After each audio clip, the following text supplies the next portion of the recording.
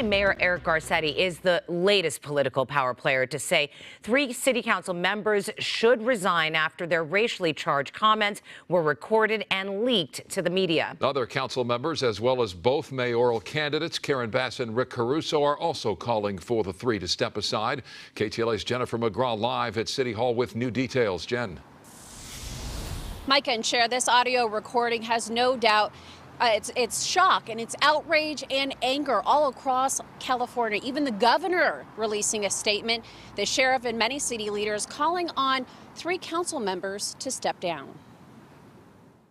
Outrage and political blowback for some LA city leaders after racist and derogatory slurs were leaked in an audio recording from a meeting last October. So you'll start seeing them line up.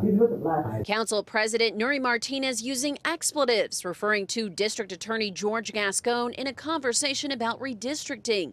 Martinez, along with 2 other Latino members of the Los Angeles City Council and top county labor officials, were heard in that meeting speaking nonchalantly of ways to afford their own political gain. It just proved, I think, a lot of things that people already suspected about LA City Council. John Peltz is a reporter with Knock LA, the first to publish the leak audio recording. You have Ron Herrera in the room, who's this labor leader, just openly talking about candidates he supports, wanting to make sure certain people are reelected. You know, it really comes off like this is the way it is, and this is the way it's always been.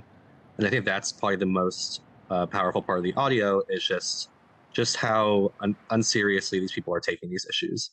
You know, they're couched with these horrible racist jokes. And that's this part, as Martinez is speaking of Councilman Mike Bonin's black adopted son at an MLK march. It's like the oddest thing, it's like black and brown on this float. The kid is bouncing off the effing walls on the float, practically tipping it over. There's nothing you can do to control him.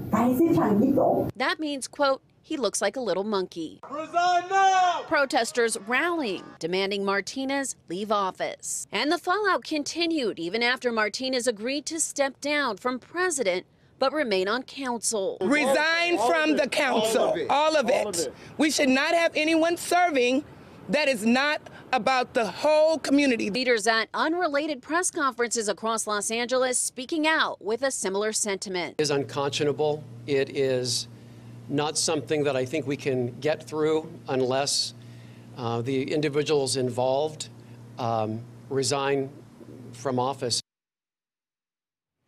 Nury Martinez issued a statement apologizing, saying that she's ashamed and asking for forgiveness from her colleagues in the community. It's unclear if she will get that, still holding that power. Tomorrow, is City Council will meet at 10 o'clock tomorrow morning. It'll be interesting to see what happens. That's the very latest live in downtown LA. Jennifer McGraw, KTLA 5 News. Jennifer, thank you.